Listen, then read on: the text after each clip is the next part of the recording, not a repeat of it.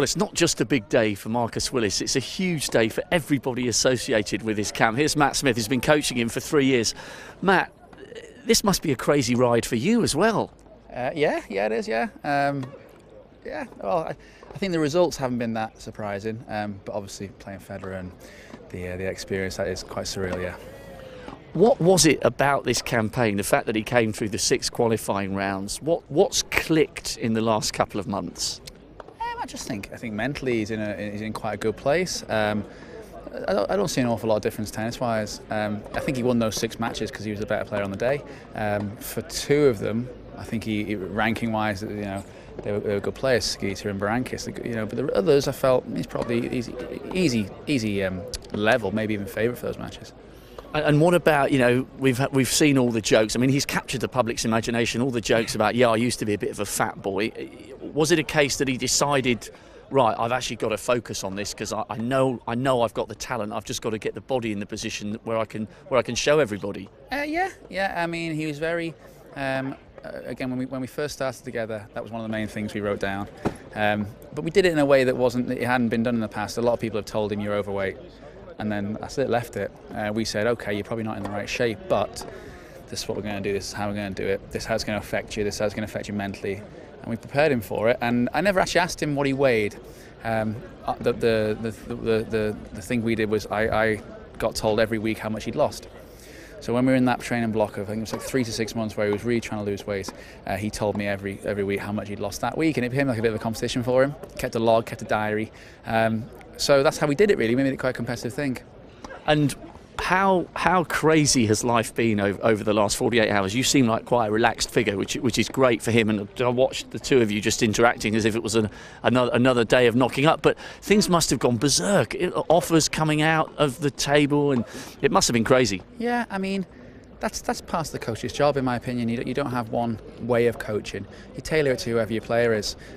What you just seen out there was a very relaxed warm-up, because that's what Marcus likes, especially on a day like today. But I've got other players who would want something the polar opposite of that. They want to be shouted at and we'd be on there for an hour or so sweating bullets. So you have to tailor it to what your player's personality perceives as the best way to get the result out of them. That's what's best for Marcus today, and yeah, that's what we do.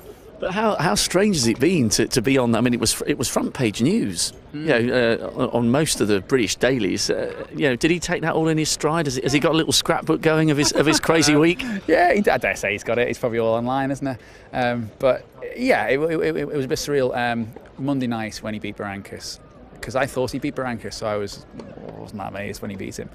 But then all of a sudden the phone went crazy, and to see him on the front page of the Mail and stuff like that is a bit mad, because I've known him for so long, and but that's where he's deserved to be there. He's won his matches, he's taken his opportunity, and he has done the work. That's what a lot of people don't realise. And this whole thing about he came out of nowhere, it's nonsense, because he was a very, very, very good player. It's only recently that his rankings dropped a little bit because he had a few injuries, and he started doing some coaching to get some money in. But this time 2 years ago, he was 320 in the world, and he looked fantastic. He looked brilliant, and it just didn't quite click. It didn't quite happen at the right times. But this, he's come out of nowhere stuff. No, he's a very, very, very good player. His ranking lied. Berankis was not playing a 772nd in the world player on Monday. He's a superb tennis player who just had a little run of bad luck, and a few little things went against him. And for him to come back from that is such a testament to his character, because when he's had that many hits, to come back like he has, it's phenomenal from him. Okay, and what about getting him ready for centre court? What will you guys do in that last hour? Because I guess it's really important. There'll be an incredible reception for him, but it's really important that he doesn't spend the first 10 minutes of the match going, wow, this is centre court, it's Roger Federer. Yeah, I mean, we've planned for this already. I've spoke to the referee this morning, and he's going to allow us to go on during the Djokovic match and just sit for 10 minutes, because it's all well and good. He's been on, he's walked around, and we were doing it this morning, but there's no one in it, and I wanted him to hear the noise and feel the vibrations off the speakers and stuff like that, and hear what the ball sounds like on the indoors, so that he doesn't spend his warm-up thinking, Christ, on centre court, thinking anything we can do to dampen that effect. It's going to help, so we're going to do that, and then we're going to treat it like any other match. He's got his game plans written down in my bag. We're going to talk it through, we're going to eat, we're going to shower, he's going to go and do it. And is he quite quiet? I mean, I guess you don't know what he's going to be like before coming out on centre court, but when he's had big matches in the past? Is he quite quiet? Does he stay relaxed? What's he like in that last 10 minutes? He's like a switch. He's absolutely normal. This is like on Monday, for example. He's absolutely normal, warming up. He's having a joke. He's very, very relaxed, very loose. Exactly what you saw there. And then with about 10 minutes to go, he'll go a bit quiet, and we'll talk very seriously about what could happen, what will happen, if things go well, if things go badly. So he's as prepared as he possibly can be for all different scenarios which are going to happen today. So we'll talk about him going 6-love down today. We'll also talk about him going to break up. So whatever happens, we have spoken about it, and it's not preparing you, for that, but it helps, and it'll certainly put him in better stead.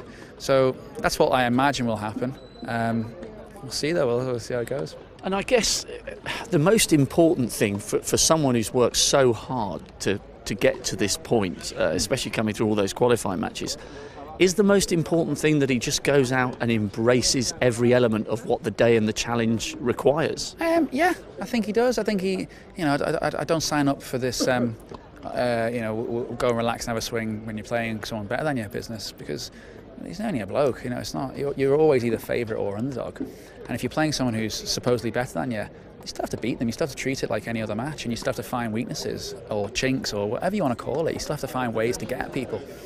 And okay, it's Roger Federer, he's a bit of a different level, but no one's ungettable, and it's really important that Marcus today goes to war, goes out all guns blazing, whether that's pace or whether that's tactical or whatever it may be, and whenever Roger comes off that court, if he feels like he's had a match, and if he has won, if he's earned the win, then Marcus has done his job properly. Well, it's a great story, and it's a great day. Thank you very much for sparing so much of your time. Enjoy it. We are so looking forward to this. It's going to be massive. Cheers. Thanks very much, guys.